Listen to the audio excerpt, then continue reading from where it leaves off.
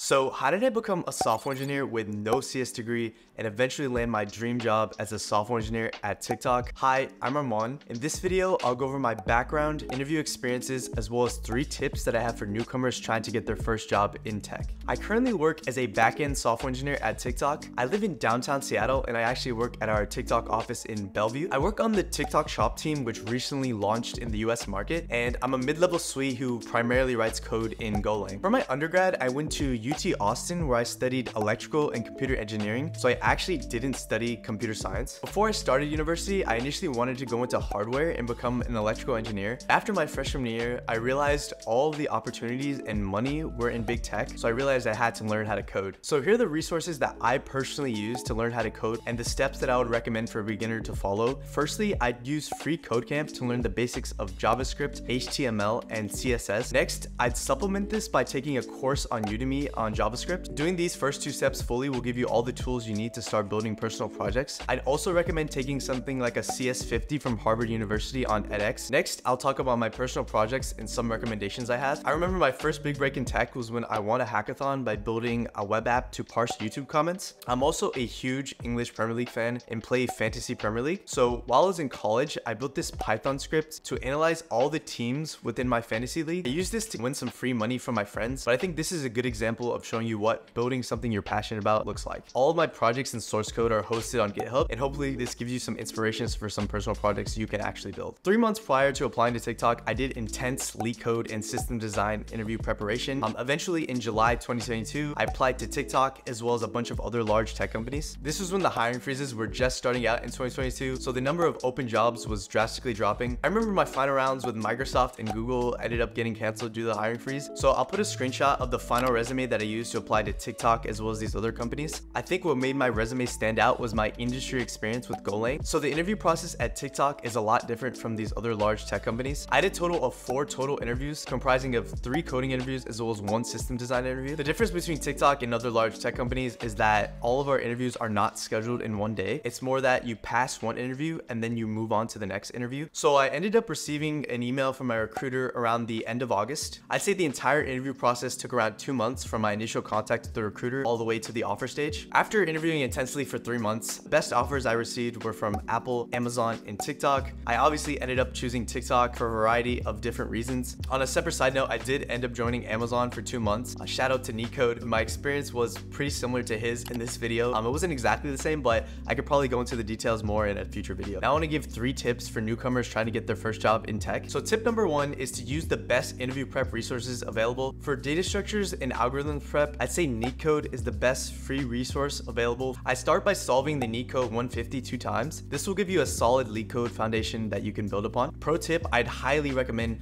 tracking your LeetCode problem solving progress. You need to practice active recall and spaced repetition on the problems that you previously solved. This will prevent you from simply memorizing LeetCode solutions. So I've personally solved over 400 LeetCode problems. I'll put a screenshot of my LeetCode profile here. I definitely could have trimmed this to 200 problems if I took the tracking approach that I said above, as well as use spaced repetition and active recall. Next, I'd highly recommend grokking the coding interview. This will give you an overview of all the LeetCode patterns and give you the ability to solve problems that you haven't seen before. Last, I'd highly recommend using interviewing.io and Pramp to practice mock interviews. I remember my senior year in university, I failed all my FANG onsites. I think this was really because I didn't do enough mock interviews. Now I'll go over the best resources for system design interviews. First, I'd highly recommend reading the System Design Primer on GitHub. This will give you a solid foundation for all the topics commonly covered in system design interviews. Next, I'd highly recommend grokking the system design interview. This will go over all the classical system design problems. It'll also give you a solid template that you could apply to all system design interviews. Lastly, I'd highly recommend designing data-intensive applications. This will give you an in-depth overview of all the system design concepts covered in the previous 2 resources. So tip number 2 that I have is to apply to every job with a referral. When I applied to TikTok, I actually did get a referral from someone I reached out to on LinkedIn. My strategy for getting referrals was I reached out to university alums who worked at the companies that I was applying to. They're always more than happy to give you a referral because it's a win-win for both parties. They get a referral bonus if you get hired and you get a job. A referral helps because it gets you past the initial recruiter screening and it gets your resume seen by an actual hiring manager or recruiter. At TikTok specifically, referrers can write write a referral note, which the hiring manager / recruiter sees. This really boosts your chances of receiving an interview. So tip number 3 is to clean up your resume and tailor it to the position that you're applying for. So I've personally looked at over 2,000 resumes these past 3 months, and it's pretty shocking to see how many resumes aren't a great fit for the position, or they just don't have data